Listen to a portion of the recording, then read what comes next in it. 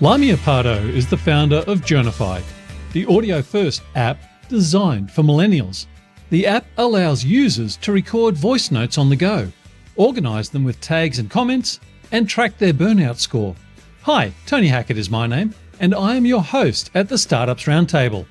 Already 7 in 10 millennials are suffering from burnout, and the World Health Organization estimates this is costing companies a total of $550 billion in productivity losses. This is a problem needing to be solved. So let's meet Lamia as she takes us inside the Journify evolution and shares data that is shaping their go-to-market.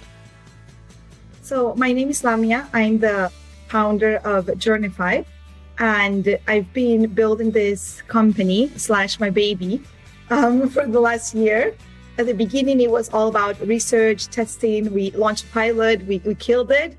And then recently launched the audio journaling app a few weeks ago. So it's been quite a ride. But now we have, real users, we have real feedback, people recording their days on the app. It's been really cool. And if you think about the mental health space, I think that where we lie is very much on the left side of the spectrum, which is all mental wellness, mental health prevention, not addressing mental health illnesses. So we've spent so much of our time researching burnout and understanding the consequences of burnout, the factors that lead to burnout, and symptoms, because it is a type of diagnosis that is very new. It was declared a legitimate workplace-related diagnosis by the World Health Organization only in May of 2019, so fairly recent. And because of that, there's been a wave of legitimizing and researching the topic by, researchers, people in HR, and just professionals in different fields. And because of that, we were very interested. It's like relatively new, but it's impacting, many of us. So 7 in 10 millennials are suffering from some level of burnout. And that doesn't even include, different levels of chronic stress, starting to develop symptoms of anxiety. And we think that we need to start incorporating mental wellness into our lifestyle, into what we do every day, into the way we, interact with our phones, people, etc. We need to start thinking about it, and not as a side thing that is a chore almost. Like, we're too busy, we don't have time to do that. No, we have to do it day by day, because otherwise we keep accumulating tension, and that really impacts, other areas of our health. So with that in mind, we researched so many different alternatives that were evidence-based methods that would help reduce tension. And of course, meditation is a really important one, but I think there are many apps that do that and do it really well. And it's very cool. But when I was talking to my friends all the time, everyone's stressed, and, someone recommends try meditation, and a lot of people are not, natural with that. They don't love to meditate, and that's okay. But what are other alternatives? So I think that for those 7 in 10 millennials, Journify exists, and audio journaling is one of the tools that we are focusing on for now. We're voice first because we do everything based on voice first nowadays. We consume our content listening to podcasts. So why would it be any different when we commute? Why do we have to type so much and get more carpal tunnel? Better to just do it through voice. So audio journaling is the first, step in our journey. We also have some mental wellness tracking features in the app as well, but we plan on making that way more robust in the future. When I first saw what you were doing, I was surprised because I didn't even know such a thing could exist. I understood journaling, understood the importance of mental health, but the fact that you brought it together, there are so many elements of what you've just gone through in the last couple of minutes introducing that warrant a podcast on its own. I'm going to go back to almost the first thing that you said, and that is your baby and your business. Was it your passion before it was a business, or you started to look at it as a business and then it became the passion? How did that sequence of events happen? So I've always been passionate about entrepreneurship. So I started my career in marketing, working in advertising, and I loved it. But then about 9 years ago, I started my first startup job. I was right out of grad school, and I was deciding between consulting and startup. That was one night where I had to make a decision.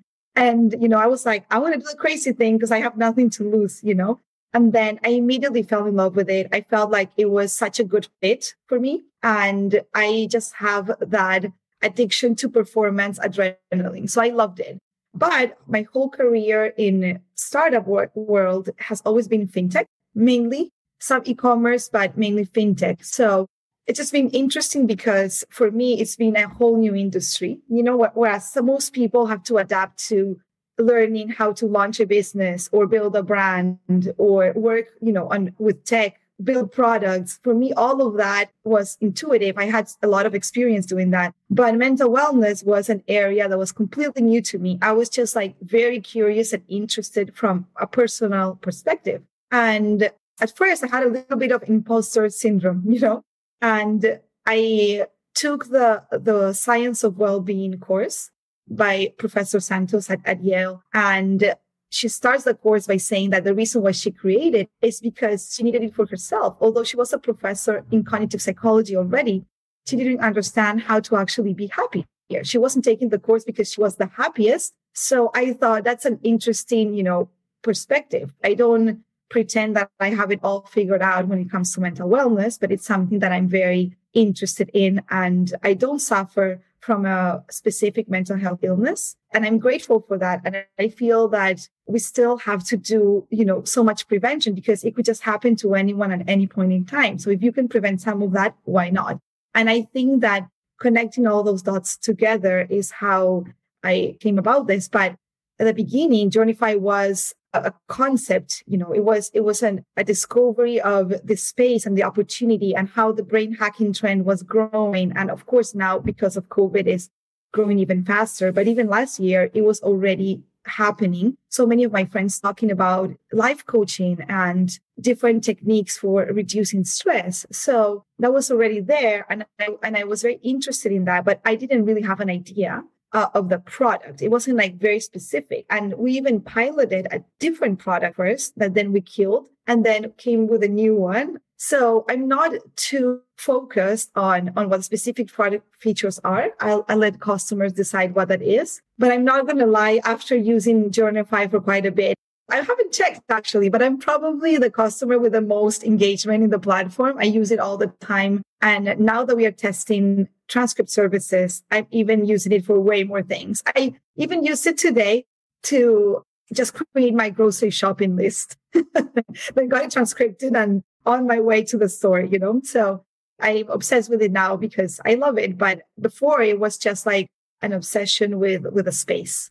I must say, when we'd set up this time and I'd started to research what you're doing, I downloaded the app and I've been using it. And I find the simplicity of it is fantastic. And I mean that in a complimentary way. And like you, I'm a huge fan of audio and I'm a big user of audio, which might sound a little bit crazy to be saying that as we're speaking on a podcast, but I use it in my work every single day. And whether it's voice to text or whether it's using recording, it almost feels to me like it's the unpolished gem of productivity that at one time will have its day and it's soon approaching.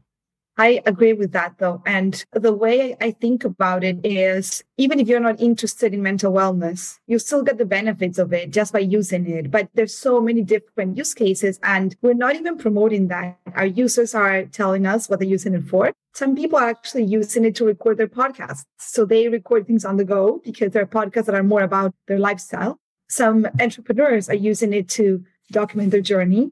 Some writers are using that to record their ideas. We even had a working mom the other day that said, this is great because I put the phone on top of the stroller. With the other hand, I have to hold my dog when we go on walks. So then I just can just talk to the phone and I don't feel like my time is completely wasted. So it's definitely productivity related. It's just that the mental wellness benefits comes on top of that too. It's an ability for each of us to maintain a pulse of our own well-being as well as getting feedback from the platform. You spoke about millennials and you understand that as a sector. That's your main focus right now?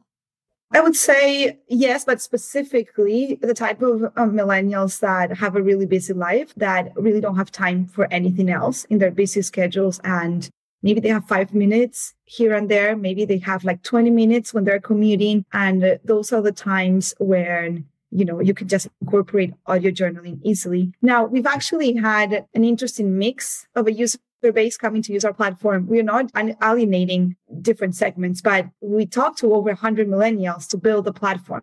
That's how we came about the user experience. So I think that that's why it's the more intuitive for us. And the one thing I would say I'm very proud of is most of the mental health companies and startups and platforms and even nonprofits, they always tell us that their user base is predominantly female. And for us, it's very, even female, male. So we wanted to understand that a bit more. And we've heard comments like, we don't feel like the platform, is pink, like other platforms are, and like very soft pastel colors. And honestly, soft pastel colors are for everyone, But I think that when it comes to specific type of platforms, it comes with some associations. And some people feel that means that it's very presumptuous or yes, you can do this today and, very cheerful. And some people just don't adapt to that. So that's why we've actually been very careful with providing the user experience and then having information and audio experiences that are helpful and that provide value, but without getting into the motivational space. The world that we live in right now with remote working and the like, it provides a different level of benefit from Journify, in my opinion. And that is when we're in a workplace and we're walking past somebody and we get to know them and we pick up physical cues, it is a challenge to try and pick up those physical cues or to work out what's real and what's not on a 30-minute video call. And it's almost like we're auditioning every time there's a video call. We're up for the video call because we need to be. But who knows what happens after the video call finishes? And it's a pretty high certainty that the world that we're living in, the way our work life is structured right now and social life is going to become more face-to-face, but there's going to be an increased level of remoteness, arguably forever, which means that what you're doing and what you're setting out to do, if it was important when you started, it feels to me like it's even more important now. And organizations need to be thinking about how they help people maintain a check on their own well-being, as well as have the corporate responsibility. And I'd be interested to get your thought on that and how this remoteness that we're living in right now makes you think differently or harder about what you're doing. Yeah, that's a really good point. So it's changed a few things for us. First, I'll address some of the findings. We've been collaborating with Team Blind to run some surveys of working professionals that now are forced to be remote. So the levels of burnout have increased drastically, anxiety, depression, and beyond our own set of surveys, there are other data points. You go and look at Google Trends, for example, and you just type in anxiety. And for the last 8 weeks, the curve just keeps going up. So the fact that mental well-being is becoming more predominant, absolutely. We're also seeing it in the amount of leads that we get and people's interest in our product. So that's definitely happening. And I think that once people get used to thinking about their mental well-being, it's going to become more of a habit, because right now we think about our lifestyle and we think we exercise, we eat healthier, we hydrate ourselves. But then it's mental health or not. It's very binary. Are you mentally ill or not?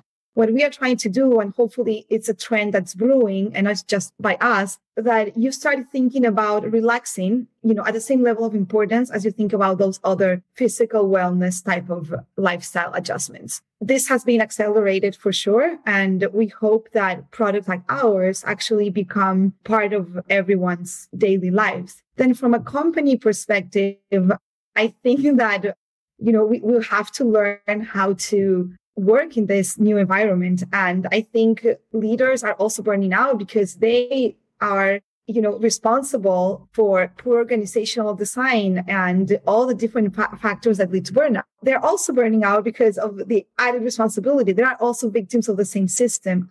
And I think that before that was already a problem with that, but now it's even worse. And as much as people say, working from home has so many benefits because so many people wanted it before and they couldn't. I agree. I think there are so many benefits, but I don't think that the model we have right now works. That part we're not focusing on where it's tools for remote work. I think that there are companies that are already working to solve that problem, but something has to happen because I agree with you. It's so much pressure to just be phone call after phone call. It's all video without the little breaks, without running into each other in the hallway, without the 5-minute random conversation that you have when the meeting ends, and those little moments that help you actually get to know the other person a lot better because of something random they said about the weekend, because of a random gesture. Maybe you even learn what they eat because they start eating something, and just little things that really help you to get to know someone. We don't have that anymore. The call ends and we go like, okay, bye. That definitely has to change, because otherwise tools and specialists are not going to be enough to actually prevent the mental health crisis that is also happening. We have a report actually coming out next week. So I'll share that with you as well. But essentially, you look at the stats, they're really scary. And it's almost like a whole new, pandemic that's happening on its own. And I join virtual summits all the time, and I talk to other mental health specialists, and nonprofits have been focusing a lot on research over the last several months. And, there's been tons of grants and funding to support that process. And everyone is talking about this crisis. Everyone's scared, but everyone's feeling a bit paralyzed as well, because there doesn't seem to be a solution. And part of the paralysis also comes from the fact that so much of this is driven by culture, and dynamics, all of that happens in the workplace, because that's where we spend, or where quote unquote, how we spend so many hours of the day. We are definitely interested on exploring the angle to work with companies, because there's definitely a benefit of, for example, companies can provide this to their employees. They can audio journal. They can, use that to release some tension privately, of course, but then they can also track their burnout levels. One of the problems as well is that some employees don't know how to address that with their bosses. We have been trying to do some video series for that to help out. But one of the actions that are like the most impactful is data. Just take the test, bring it to your employer, read about it, and then educate it. Maybe your boss doesn't know about burnout. Maybe they know, but they also don't know what to do about it. So I believe that if we all focus a bit more on education as well, we are going to go a long way.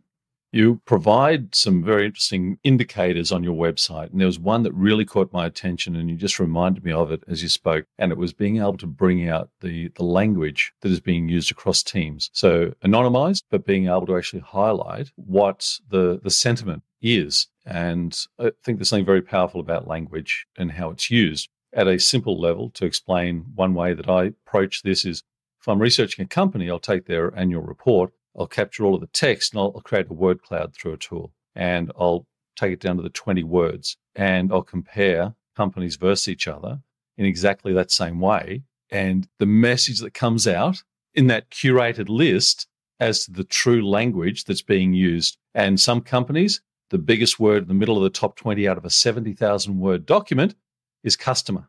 And others, it's cost. And others, it's growth. And so when I saw, and maybe I could ask you to speak to the example that I saw on your site, but when I saw that, I thought that was so powerful. To your point, managers who want to help and employees who want to be open to the help, but the employee and the employer, the manager, don't know how to connect that intent. I thought there's something just great about what you're doing. Yeah, that's a good point. You know what's interesting also, in so many situations, the manager also wants to talk to their manager, and so on. The fact that this is a really widespread problem, it makes it be a unanimous thing, across the company. And companies that have worse organizational design or worse hiring practices, or like people that get promoted too quickly and then they don't have the training required to do so, or people that constantly promote people without hiring replacements, etc. So it's just more than working many hours. So people burn out all the time, even working 9 to 5 or less than that. It's just about, is this a good fit? Do you have the skills to do this? Do you have a good environment? Is this where you're motivated, etc.? And a whole set of factors. So the cool thing about bringing something like Journify to your workplace and say, hey, here's an app where you can track your burnout levels. You're already going a long way, because you're legitimizing the fact that first, you talk about burnout. Second of all, you're providing a tool for them to measure. You're not scared of your employees measuring their own burnout level over time, because it's also proven that once you are aware of your own stress levels, burnout levels, lack of sleep, whatever that may be, you immediately start turning it around. At least you try to make those lifestyle adjustments. But if you don't actually see it or hear it, you kind of like leave it in the back of your mind, but you don't like take action over that. What you're doing also, when I look at it, is you're giving the opportunity for sustainable change. I'll give you an example of my context. My employer had said and designed that everyone in the company would take a week off during July. When that was announced, I thought that was being pushed on us. I thought, I don't need a break. A good idea, but I don't need it. And the company contributed a day of the week, and everybody needs to take 4 days from their annual leave. At the end of that week, and I can remember almost verbatim having my weekly call with my manager, and he said, how was the week? I said, well, if it was up to me, I wouldn't have taken it. And it wasn't a holiday because I didn't use the time like I would as a holiday, but I did this on one day and this on another day. And there were 3 days when I didn't really do a whole lot. And I said, I am so glad I had the break and I feel so much better for it, but I wouldn't have done it on my own. And that was an event though. What you offer and what you provide is Journify is able to then create a rhythm to the life of being able to maintain that mental agility and health and your own personal sounding board to keep your own pulse. If you and I are having a meal right now, we go to a very good restaurant, we have a very nice salad. That's the event. But then how do I make that dietary change? Because there's no way to do the quick look at somebody. If I'm bloodshot eyes and coughing, we know that I'm not well. But to look at somebody on that call, that 30-minute, there's no way to pick it up in that moment. So Journify's role and the potential, I guess, when I look at it, is immense from how do we just become better ourselves and feel better in our own skin each day. Hopefully that, is the case when people start using it after a few days. I think the first day takes a little bit of adjustment. For some people are just natural. They just like go and do it. Some people start curating themselves a bit and they don't just like speak their mind for the first few minutes. And then you start kind of like going. And that's what we call finding your journaling style. There's actually a really interesting report on the New York Times that specifically addresses the importance of finding your journaling style. And that was very much focused on written journaling because that was from a few years ago. But if you think about audio journaling, it's the same thing. What we actually always recommend is go speak your mind. Then you're going to find your style. We even have a workshop for audio journaling. We talk about CBT techniques. We talk about gratitude journaling. We talk about journaling for creatives. We talk about journaling for lazies.